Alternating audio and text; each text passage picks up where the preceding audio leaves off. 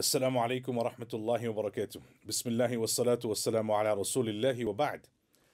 The greatest night of the year for a believer is the night of Qadr, Laylatul Qadr, as we commonly refer to it.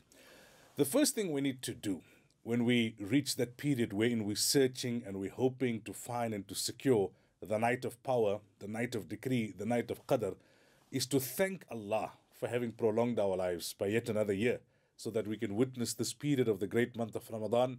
We can search during these nights for the night of power and decree and Qadr, and hopefully, by the mercy and the grace of Allah Ta'ala, secure its rewards and secure its blessings.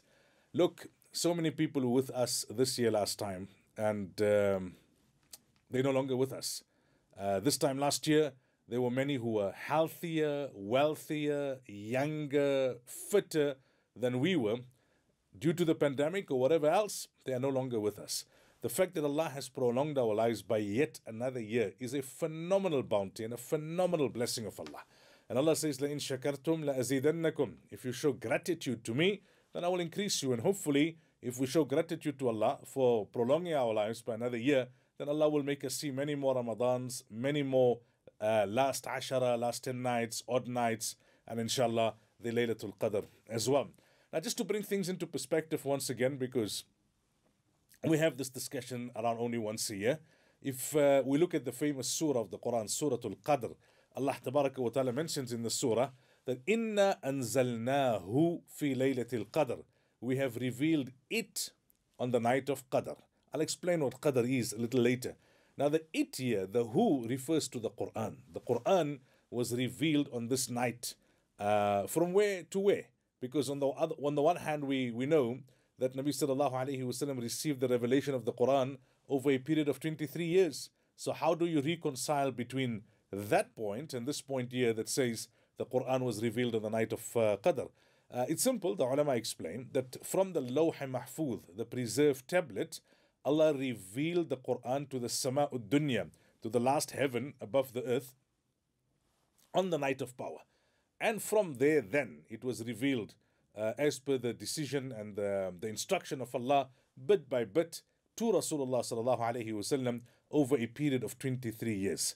Then Allah tells us, وَمَا أَدْرَاكَ مَا لَيْلَةُ الْقَدْرِ. Do you realize what is the night of power? What is its value, its virtue, its auspiciousness, its greatness? Then Allah Himself explains. It's a rhetorical question. وَمَا أَدْرَاكَ مَا لَيْلَةُ الْقَدْرِ لَيْلَةُ الْقَدْرِ خَيْرٌ مِّنْ أَلْفِ شَهْرٍ. Allah says the night of power is better, خَيْر مِّنْ أَلْفِ شَهْرٍ, than 1,000 months. So 1,000 months would equate to 83 years and 4 months. Now, Allah is not saying that it's equal to 83 years and 4 months of worship. Allah is saying it's better.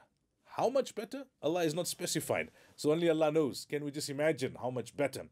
Very few people get to live such a long lifespan of 83 years and 4 months. The average lifespan of an ummati we know is between 60 and 70, so take it at 65. On one night, you can get the reward of a longer than average lifespan spent in the ibadah and worship of Allah. Subhanallah. Look at the mercy of Allah. Look at the power of Allah. We know the backstory here that Nabi sallallahu alayhi wasallam's ummah, the average lifespan is shorter than the nations before. Nuh alayhi salam preached to his people. He preached to his people for 950 years. And that's not how long he lived. That's just the period that he actually made da'wah to his people. In order for this ummah not to be left behind, Allah has given us this opportunity every year. Now, you do a calculation. If you live an average of 65 years, let's drop off 10 years. That's the period when you're still growing up, you're not focused, you don't really understand. 10 years, maybe 15 years. 50 years in your life, on average, if you experienced Laylatul Qadr, and each year you secured 83 years, 4 months of ibadah and worship minimum, because the Quran says khair, better than that, more than that, then you do the calculation. My maths is not that good. But I think you get the idea that Allah Ta'ala in our lifetime is giving us an opportunity to make up for the fact that our lifespans are shorter than that of the nations before us. Because this is the greatest ummah, khayru ummatin. This is the ummah of Rasulullah sallallahu alayhi wasallam. From myself, Suleiman, Ravat in South Africa, Jazakumullah for the opportunity. Assalamu alaikum wa rahmatullahi wa barakatuh.